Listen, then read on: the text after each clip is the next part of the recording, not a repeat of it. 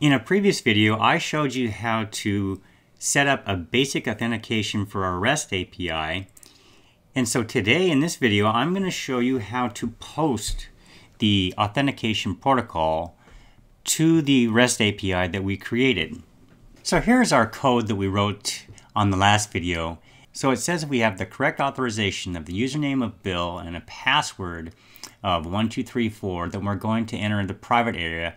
And if we're not, then we're going to put out a 401 unauthorized header. Just a quick review. So when we send this, we've got the authorization set to Bill and 1234. If you put in the wrong password and send it, then we're going to get a 401 unauthorized. So that's very straightforward. So let's move on to how we're going to send this using WordPress.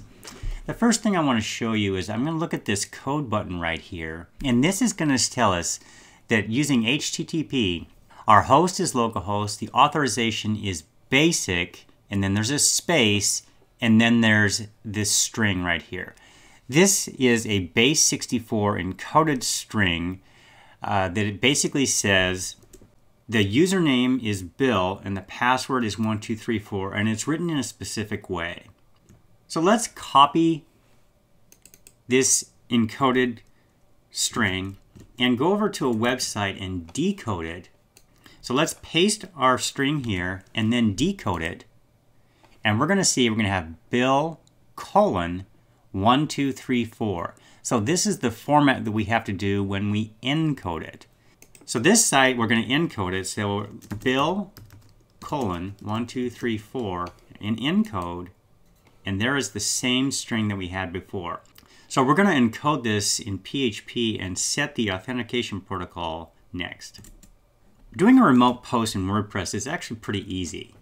We need a response, and that response is equal to a WP remote post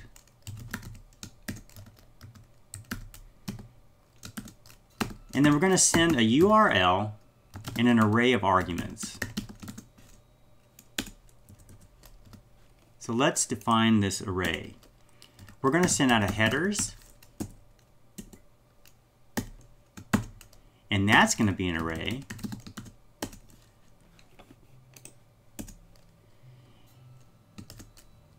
The authorization is what we need, and then we're going to set that just like I showed you before.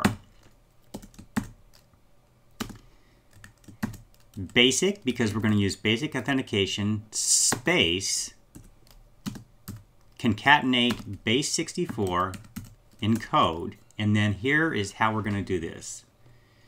We're going to encode a username and concatenate on the colon and concatenate on the password.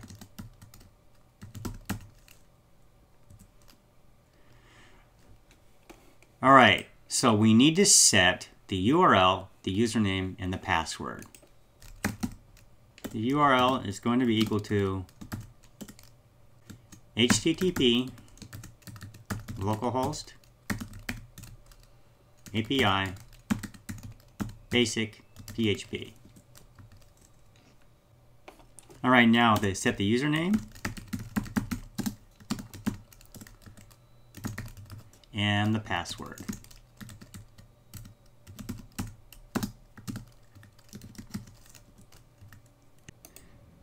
All right, let's go over and refresh the page and take a look. Now I've got a query monitor installed, and I can take a look at the HTTP calls, and we can see that the localhost API basic returned a 200 status code, which means it's correct. We've logged in, so let's put in the wrong password and see what happens. And now we get our 401 unauthorized, and that's the exact same behavior that you saw in Postman. So that's great, but how can we make this work in a class system? So let's create a real quick class and just call it remote post. And then initialize this class, and we're just going to start from the beginning.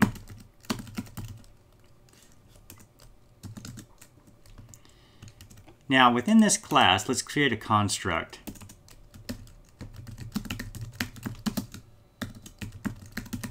And a construct says that it's going to execute this code when we run or instantiate the class.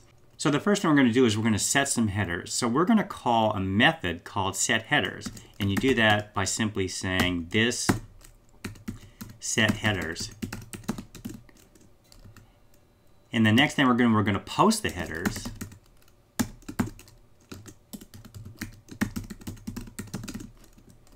And then we're going to render the response.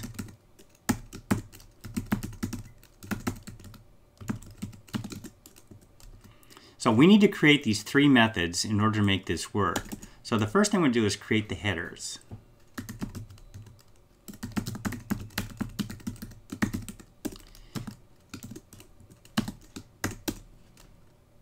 Now the headers, you can see that they're an array right here of authorization, basic, base64, username, password. So we're going to do the exact same thing in the class. Now the first thing we need is the username and the password and the URL. So let's define those as constants. We'll call them private constants. We have a username and a password.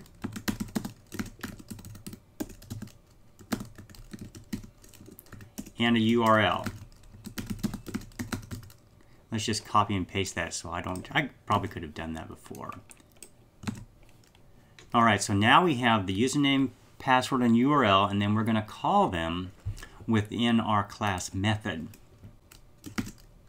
So we're going to set headers, so this headers, and there's a couple ways you could do that, but I'm going to just do it this way. And that's equal to almost the exact same thing that we had above here. It's going to be an array.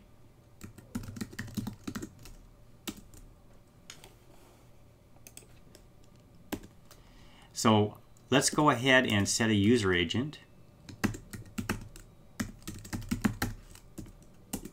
And you can call this something like this WordPress test post. And we're going to set the authorization.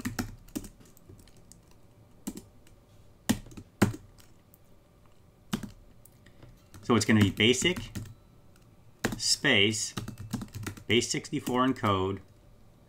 Now within the class system, we're going to call this username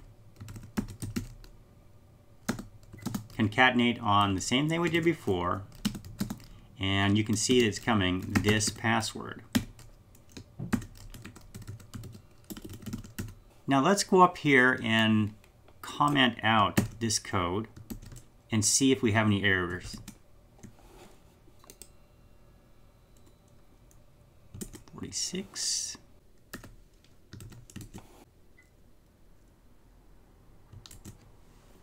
Oh, so we need to comment out these two because we haven't posted the headers yet. Okay. So let's move on, and we're going to post the headers.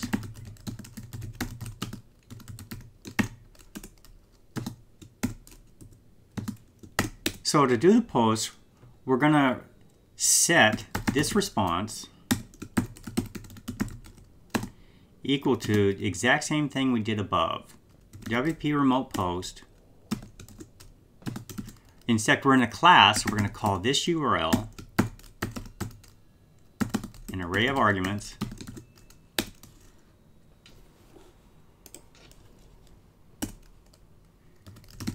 I'm going to set our headers.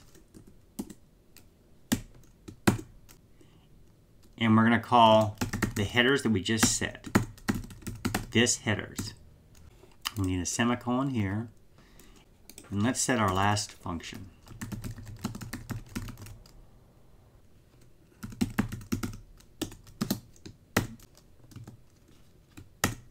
I'm going to output the results into an admin notice so that I can read them easier. So we're going to do add action, admin notices, and then we're going to call back a method within this class. So you use this method. You can see array, this, and then you have the method. We're just going to call the method notice. So we need to create that method real quick.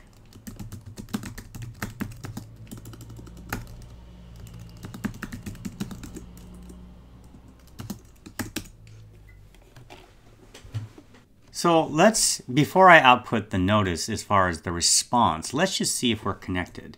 So we're going to go over, we're going to refresh the page, and then I'm going to look at my HTTP calls, and there we have it right there. It's still 200, which is okay and authorized. So let's put in a wrong password. You can just check it real quick to see that we are within the class.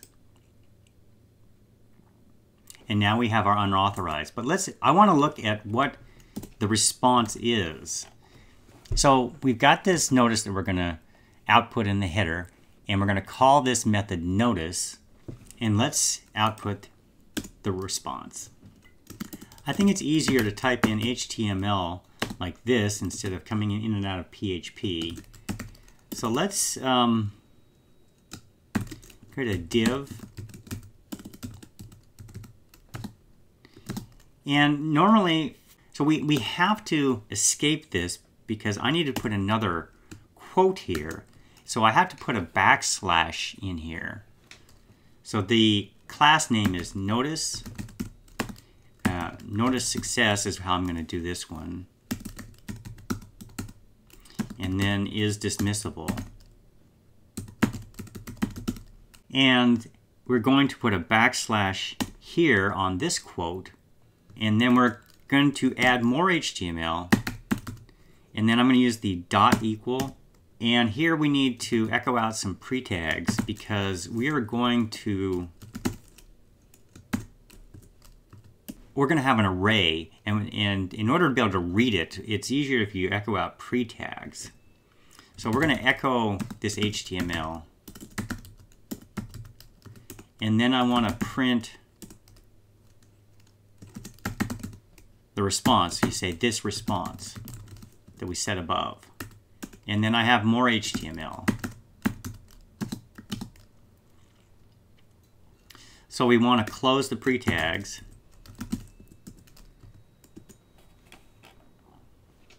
And then close the div. So here we have an HTML with no dot, and then we're going to add more HTML. Just like we did before. Dot equal. And then we're going to close the div. And echo out the HTML. All right, let's see if we have any errors. It'll be apparent. Oh, I think I see a typo. I do.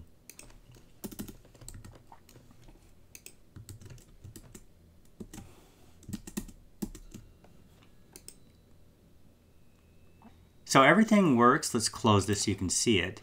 And here is this very, very big admin notice. And here it's an array.